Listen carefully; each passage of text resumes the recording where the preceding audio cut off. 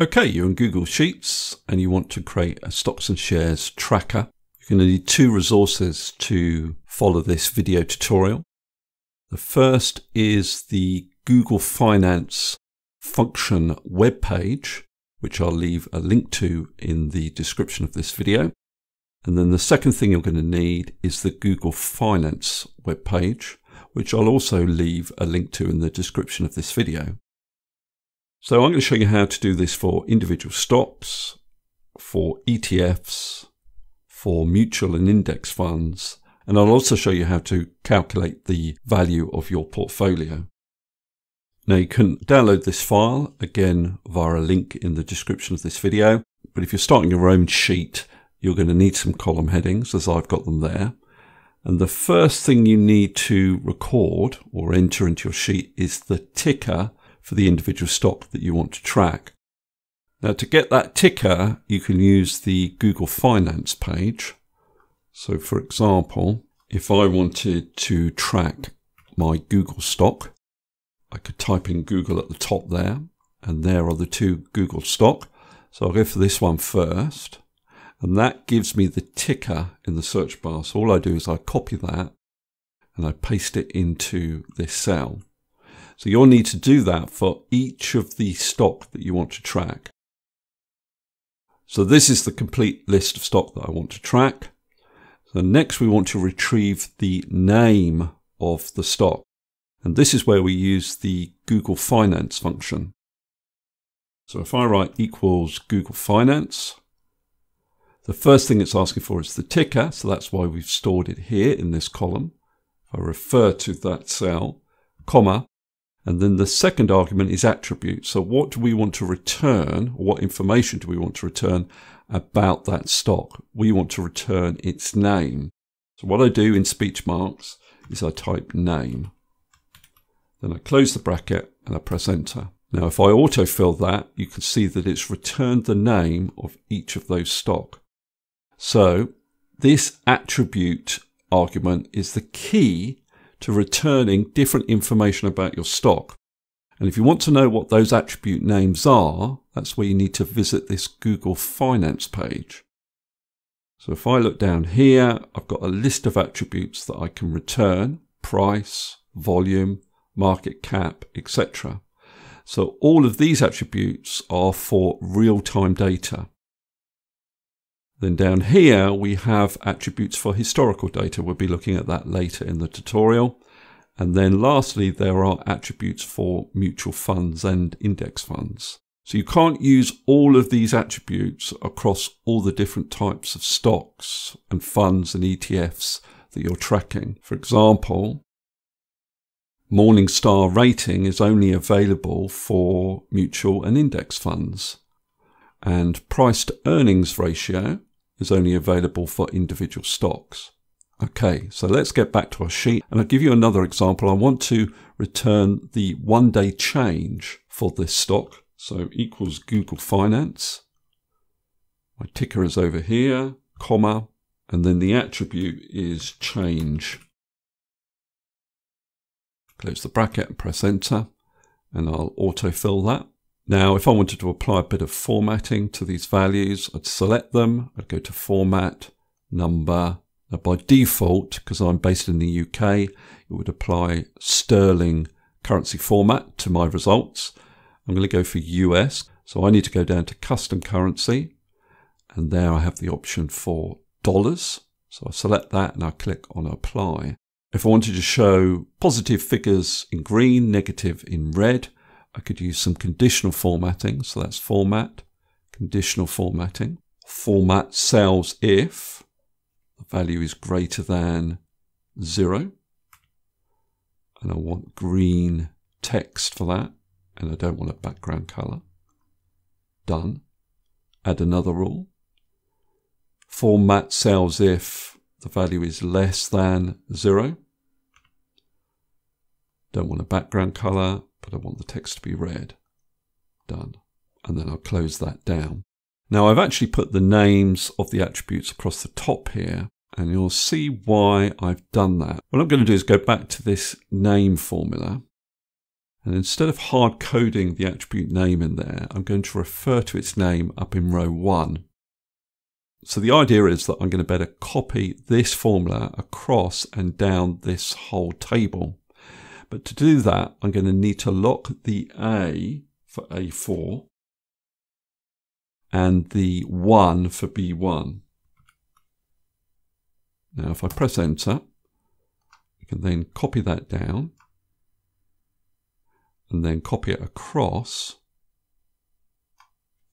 and I get all the information that I want to display about each of these stock. Now it's probably worth doing that before you apply any formatting, because you can see that I've lost the formatting in this column. But nevertheless, you can use this formatting menu to either apply a specific format, percentage or currency, and you can also use conditional formatting as I showed you how to do before. Now, in my original individual stock sheet, you'll see I have a little graph here that shows the price fluctuation over a 52-week period. So I want to show you how to do that next. Now we're going to start down here below our table, and we're going to use the Google Finance function again. So I'm going to do this for my first stock in A4, and the attribute I want to return is price. So I'm going to hard code that in. But with this, I'm going to have to use the start and end date arguments to specify that I want to return all the prices over the last 52 weeks. So my start date would have to be 52 weeks prior to today's date. Now to do that, I could return today's date using the today function, and then subtract from that 52 times 7. So that would be my start date. And my end date would be today's date. So again, I'll use the today function. Now, if I press enter, what it does is actually return all of the prices at the end of each of these days. Now, for my little chart that I'm going to display in these cells, I only want these prices. Now, to do this, we have to put our Google Finance formula within the index function. Now, with the index function, you can specify that you want to return a value from a specific row and a specific column. Now, I'm not going to go in depth into how the index function works, but suffice it to say that we want to return the second column of data for our little chart. Now to do that, our reference is going to be all the values that the Google Finance function returns. Then, after that Google Finance formula, we type a comma, and for the row argument, we're actually going to leave it blank. Now we're doing that because we want to return the whole of column 2.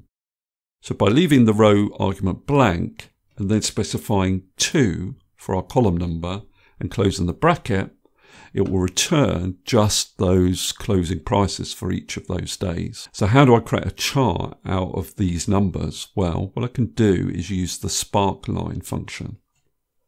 So the whole of my formula now goes within the SPARKLINE function. So the first argument is data. That is returned by my index and Google Finance formula. Now, if I just close the bracket at the end there and press enter, you can see I get a little line graph, which is quite good. But say I wanted a column graph instead. Well, I need to go into the formula, and between those two last brackets, I need to specify both the color and the type of chart that I want. Now I can do that by just expanding the details here, and it shows me the syntax I can use to specify a chart type. So I'm going to copy that. I'm going to put a comma between those two brackets and then paste in that syntax. So my chart type is going to be column. Then I'm going to change max to color. And then I'm going to specify the color. So I might say, for example, gray. And that needs to go in speech marks. So if I press enter, I then get a column chart within the cell. So all I need to do is drag that into position over here and then copy that formula down, and I'll get a chart for each of these individual stocks. Okay, so that's how we create the tracker for individual stocks. Let's look at this ETFs page. Now you can't return a price to earnings ratio for ETFs, but the other information we can return, so that's pretty much the same as before. Mutual funds. Now for mutual funds, there are some additional attributes such as Morningstar rating. So to return that, you just use that name, Morningstar rating. You can also return an expense ratio, again using that attribute name. Now if I go back to my Google Finance page, you can see that there are quite a few attributes that you can use for mutual funds and index funds. Now I have tried these, for example, 52-week annual return attribute, and I've found them to be unreliable. Maybe I'm misunderstanding how they work, but they certainly don't tally with the information that you get on these mutual funds through something like Morningstar. So test them for yourselves, but I would use them with caution. Okay, so last of all, I just want to show very simply how to calculate the value of each of your holdings. So here I've got a list of mutual funds, ETFs, and individual stock. Now here I've returned the unit price for each of these items. And then in this quantity column, I've specified the quantity of the stock that I actually hold. The one-day change, that is just using the change attribute as we saw before. And percentage one-day change, I'm using the change percent attribute. Now the value, very simply, is just the price times the quantity, and then you'll need to divide by 100, and that will give you the value of each of your holdings. Down here then, all I did was add up those individual values, and that gives me a total. So what you'll need to do as you buy more stock is just update the quantity field, and that will automatically update the total value of your portfolio.